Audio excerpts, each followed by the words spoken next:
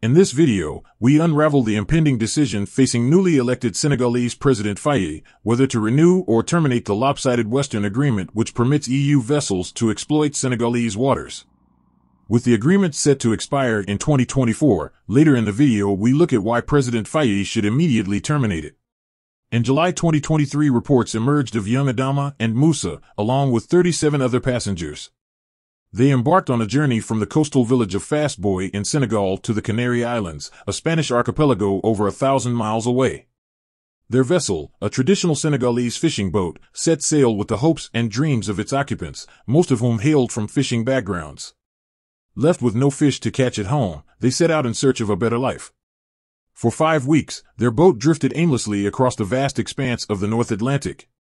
Battling malnutrition and dwindling supplies, the passengers faced a grim reality as death claimed the lives of their companions one by one. In August, after 5 weeks at sea, Adama and Musa were rescued by a Spanish fishing boat as the survivors of the ordeal. This is the story of many in the fishing community of Senegal. In essence, the Senegal fishing agreement with the West epitomizes the injustices often inherent in international resource extraction agreements. It reflects a power imbalance where wealthy nations exploit the natural resources of developing countries for their own gain, while offering token gestures of aid in return. At the heart of the Senegal fishing agreement with the West are quotas, set for EU fishing companies. They are authorized to harvest 10,000 tons of lucrative tuna fish annually, along with an additional 1,750 tons of hake. These quotas represent a substantial extraction of marine resources from Senegal's waters, resources that are vital for the food security and economic well-being of its coastal communities. If you like the video I produce on this channel, take a little time to like and share and subscribe to the channel. According to the details of the agreement published on the online EU page, Senegal is promised a meager €2.6 million in aid per year. This figure pales in comparison to the value of the 10,000 tons of tuna fish to be harvested every year. To put this into perspective, let's consider the economic value of the tuna fish alone. Take a conservative average price of $10 per kilogram of tuna fish in the U.S. wholesale market. The 10,000 tons of tuna harvested annually would amount to a staggering $100 million. This means that for a mere fraction of the actual value of the extracted resources, Senegal forfeits control over its waters and marine biodiversity. Furthermore, the agreement exempts Western fishing companies from acquiring or paying for fishing licenses, as well as from any form of taxation to Senegal. This exemption exacerbates the inequality inherent in the agreement, allowing foreign companies to profit immensely while contributing little to the development or sustainability of Senegal's fisheries sector. The consequences of the fishing agreement are dire for Senegal's local fishing communities. They face depleted fish stocks, increased competition for limited resources, and diminished livelihoods. As foreign vessels exploit Senegal's waters, local fishermen struggle to compete and sustain their way of life. The loss of control over their own resources perpetuates a cycle of poverty and dependency, undermining the long-term viability of Senegal's fisheries sector. We must revisit the existing mechanisms, improve and rationalize them so that they better respond to needs, employment and other income-generating activities. For young people and to encourage job creation, I intend to rely on a private sector supported by the state. On the basis of our priority needs, we will work together to indigenize our economy. The Senegalese are brave, but they are tired and expect from us solutions against fleshly life. The question of the cost of living concerns me particularly and requires all my attention. In the days to come, strong measures will be taken in this area after the consultations that I will undertake with the actors concerned. To truly address the needs and aspirations of Senegal's coastal communities, a paradigm shift towards equitable and sustainable fisheries management is imperative.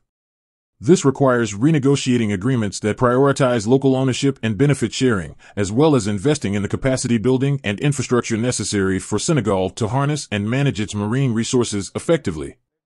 Only then can we ensure a future where the prosperity of Senegal's coastal communities is not sacrificed at the altar of short-term profit. The situation worsens when considering the unintended consequences of inviting EU fishing companies into Senegalese waters. Beyond the immediate exploitation permitted by the agreement, the influx of foreign vessels acts as a catalyst for illegal, unreported, and unregulated (IUU) fishing activities. Senegal's rich waters become a magnet for opportunistic operators seeking to capitalize on lax enforcement and oversight. The presence of these illegal fishing vessels exacerbates the pressure on already depleted fish stocks, further threatening the livelihoods of local fishing communities.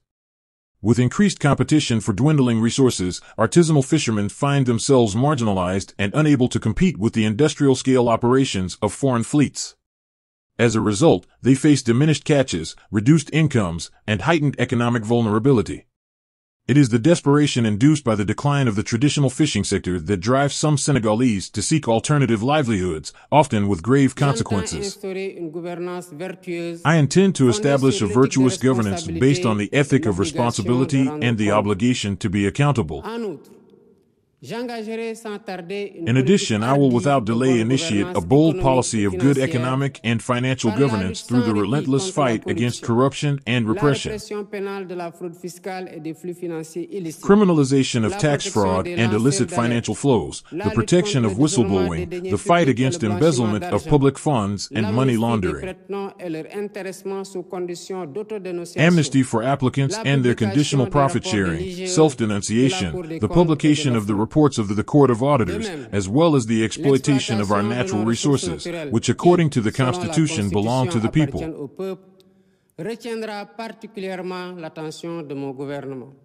I will particularly attract the attention of my government thus, in addition to the already effective online implementation of mining oil and gas contracts in Senegal. I will proceed with the disclosure of the effective ownership of the extractive companies in accordance with the EITI standard on the audit of the gas and oil mining sector, and more sustained protection of local content for the benefit of the private sector national.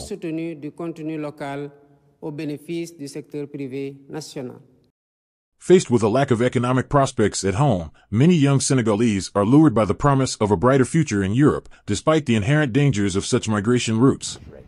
The transformation of local fishing boats into vessels of migration underscores the profound impact of the fisheries agreement on Senegal's social fabric. Communities once reliant on fishing for sustenance and income now grapple with displacement, dislocation, and despair. The erosion of traditional livelihoods not only undermines the cultural identity and resilience of coastal communities, but also fuels social unrest and instability. In light of these multifaceted challenges, newly elected Senegal President Faye is faced with the task of deciding to renew or cancel the lopsided fishing agreement.